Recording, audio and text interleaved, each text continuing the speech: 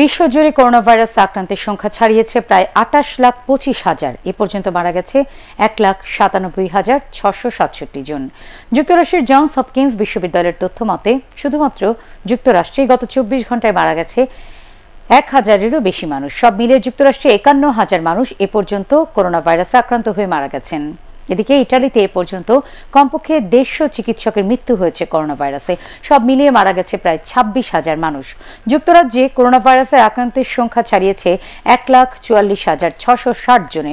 মৃত্যু হয়েছে 19,506 জনের। স্পেনে মোট আক্রান্তের সংখ্যা 2,19,764 জন এবং মারা গেছে 22,524 জন।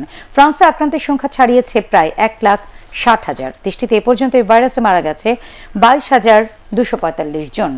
জার্মানিতে মোট আক্রান্তের সংখ্যা 1,55,054 জন এবং মারা গেছে 5,767 জন। ভারতে গত 24 ঘন্টায় আক্রান্ত হয়েছে 1,752 জন, মারা গেছে 37 জন। এ নিয়ে দেশটিতে ভাইরাসে মোট আক্রান্তের সংখ্যা 24,942 এবং মৃত্যু 780 জনের।